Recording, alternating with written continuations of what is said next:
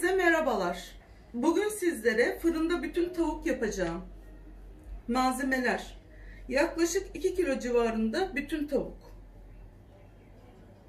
1 adet soğan, 2 adet patates, sosu için 2 yemek kaşığı yoğurt, 1 çay bardağı zeytinyağı, 1 tatlı kaşığı salça, 1 tatlı kaşığı tuz, 1 çay kaşığı kekik, 1 çay kaşığı kimyon,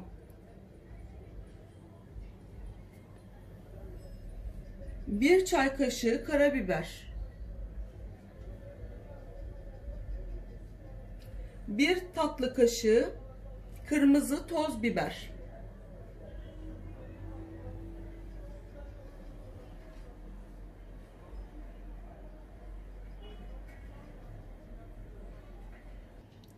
öncelikle tavuğumun sosunu yapmakla başlıyorum. Zeytinyağım vardı, 1 çay bardağı. 1 çay bardağın hepsini kullanmayacağım, yarısını kullanacağım çünkü diğer yarısını da patatesler için kullanmak istiyorum. Şimdi burada 2 yemek kaşığı kadar yoğurdum vardı. Onu da ekledim içine. Kekiğim vardı. 1 çay kaşığı ekliyorum içine. Kekik gerçekten tavuğa çok lezzet veriyor. Karabiber vardı. Karabiberimi de ekliyorum. 1 çay kaşığı gene. Biraz önce karıştırdım, pardon, özür dilerim. Kimyon ilave ettim. Şimdi tekrardan karabiber ekliyorum. Tuzumu koyuyorum. Bu tuzun da birazını kullanacağım. Birazını patates için kullanacağım. Kırmızı toz biberim vardı. Onu ilave ettim. Bir de salçam vardı. Salçamı da ilave ediyorum. Şimdi hepsini bir karıştıracağım artık bu sosların.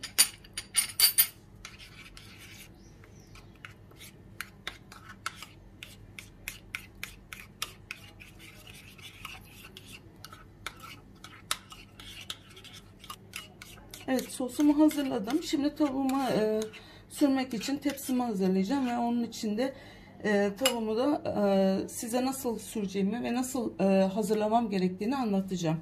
Öncelikle tepsime koydum. Şu şekilde şu kısmını orta kısmından kestim. Kol kısımlarından kestim.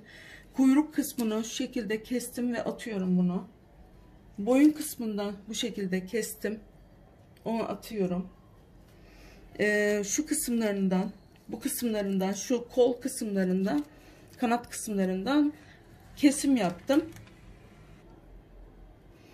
Her tarafından çizik atarsanız vereceğimiz sos çok içine nüfuz eder ve lezzet katar.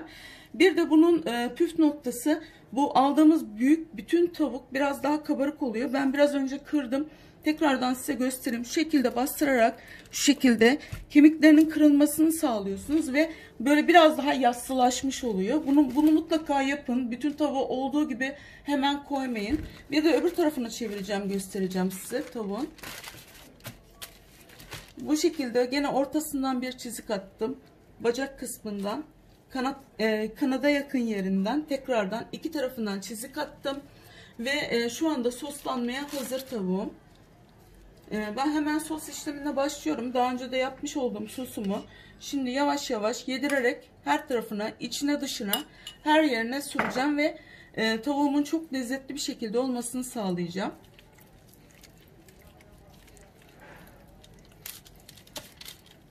Bu şekilde içine dışına her yerine sosumu lezzet vermesi için süreceğim.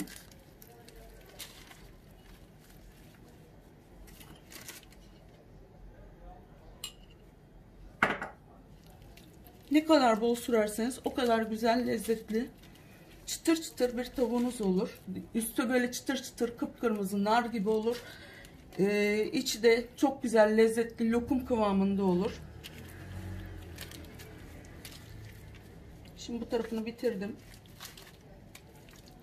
Tekrardan devam ediyorum. Öbür tarafına çeviriyorum şimdi.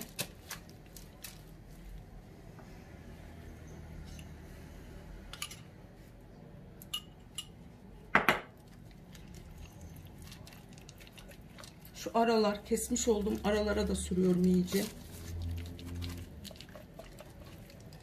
Şu aralar.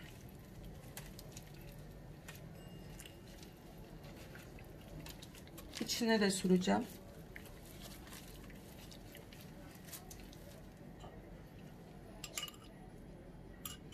Sosum bayağı bol olduğu için yani her yerine sürebildiğim kadar süreceğim. Sos bitene kadar bu işleme devam edeceğim. Şimdi içine süreceğim. Hatta böyle dökeceğim içine olduğu gibi şöyle.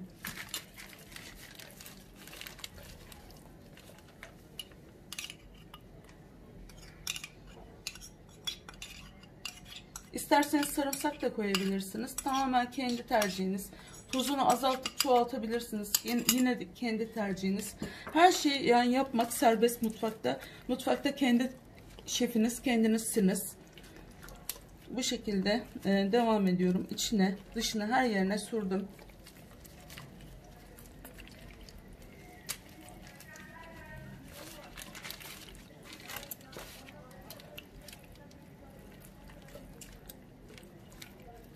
Görüyorsunuz tavuğumun her yeri sosu aldı.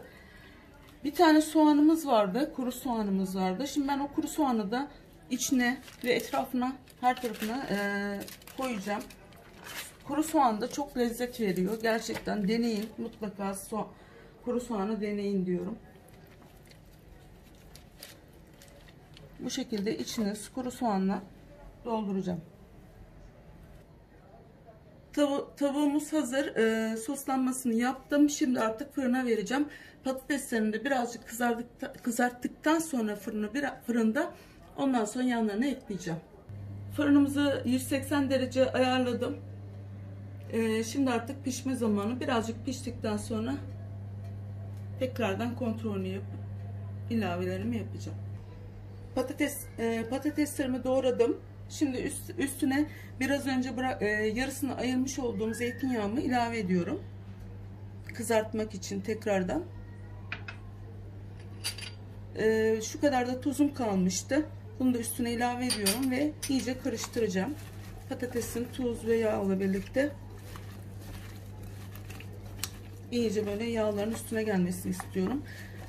Fırındaki tavuğum da pişmeye devam ediyor. Biraz kızardıktan sonra bu patatesleri de tavuğumun yanına koyacağım ve gerçekten o tavuğun suyuyla ve buradaki yağıyla gerçekten çok lezzetli bir yemek olacak.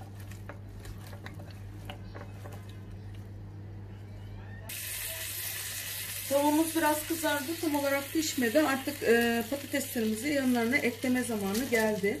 Şimdi yanlarına patatesini ekleyeceğim ve bir de bu şekilde pişecek.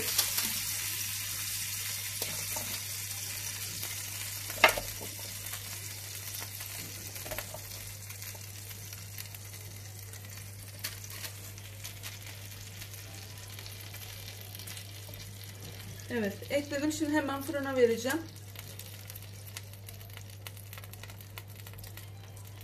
Fırına koydum. Şimdi artık kapağını kapatıp tekrardan pişirmeye devam ediyorum. Gördüğünüz gibi tavuğumuz pişti. İçi lokum gibi oldu. Dışı da çıtır çıtır oldu. Ben her zaman yapıyorum. Siz de mutlaka deneyin bu tarifi. Patatesler de çok güzel pişti. Gördüğünüz gibi çok güzel. Lütfen kanalımı takip etmeyi unutmayın. Aboneliklerinizi bekliyorum. Beğenilerinizi de bekliyorum. Afiyet olsun.